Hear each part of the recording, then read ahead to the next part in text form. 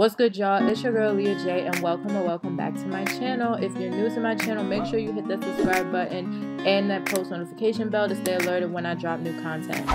This video today is all about this 24-inch water wave headband wig I purchased from Beautyforever hair. This is the packaging for the wig, and it includes 2 headbands and wig caps, which we love.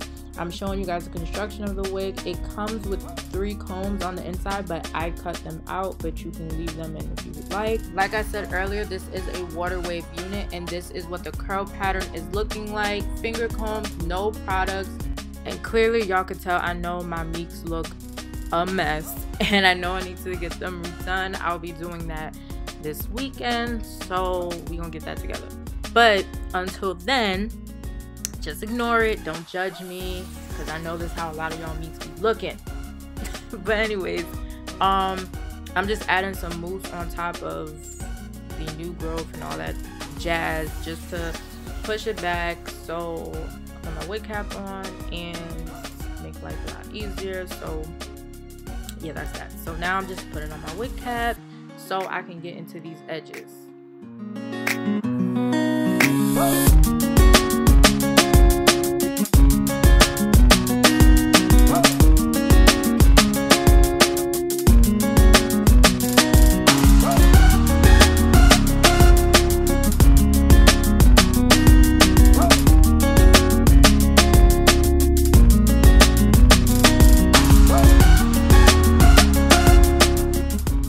For my edges, I'm using the Kiss Edge Fixer Max Hold Edge Control and my edge brush, and I'm just going to start swooping.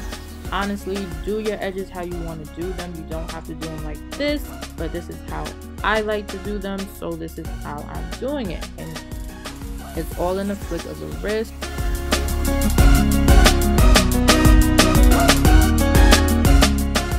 And by the way, don't put oil on your edges. I did this and my edges did not lay down because of this.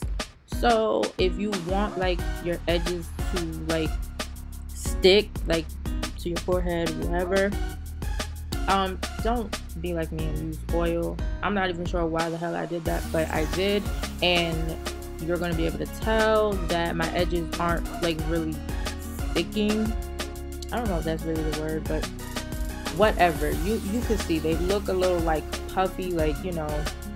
I also didn't tie them down. That probably would have helped a lot if I had actually like tied them down, but I didn't feel like doing all of that, so I ended up still liking it, so it doesn't really matter. But yeah, y'all, and I be having to play around with my edges too, because sometimes they act right and sometimes they don't, but it'll all come together. Just be patient.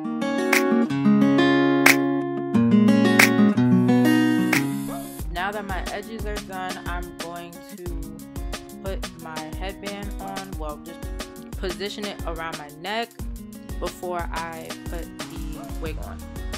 And now it's actually time to put the wig on. I'm just going to finger comb it a little bit more and put it on my head. The wig has a built-in headband already, hence it's called a headband wig, and it's Velcro, so you literally just put the flaps together and that's it.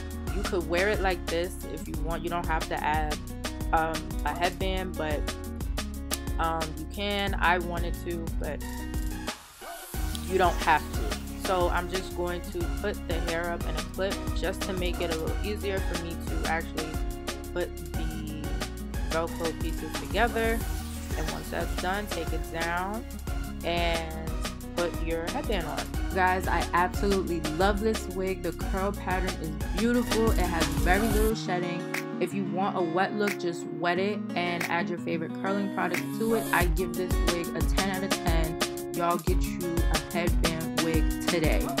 Shipping for me was quick. I received the wig in about a week. Very affordable. I paid $168, I believe. All the details about this hair will be in the description box below. I highly recommend this wig. Definitely check Beautyforever out.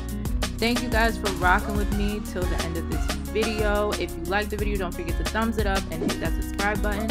Until next time, your girl will see you later. later. I love you guys. Mwah.